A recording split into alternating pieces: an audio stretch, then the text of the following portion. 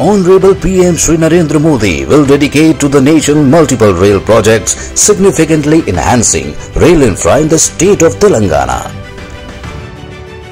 Manoharabad Siddipet new railway line introducing passenger trains on the route for the first time. It will promote socio-economic development in Medak and Siddipet districts.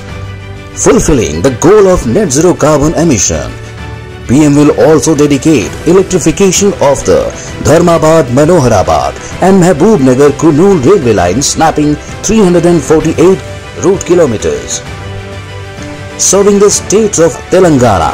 PM will also flag off Siddipet Sikandarabad train service providing connectivity for the first time to several places in the districts of Siddipet and Medak to the capital city Hyderabad. Indian Railways is consistently transforming rail infra, fostering socio-economic development to usher the nation in a new era of connectivity and progress.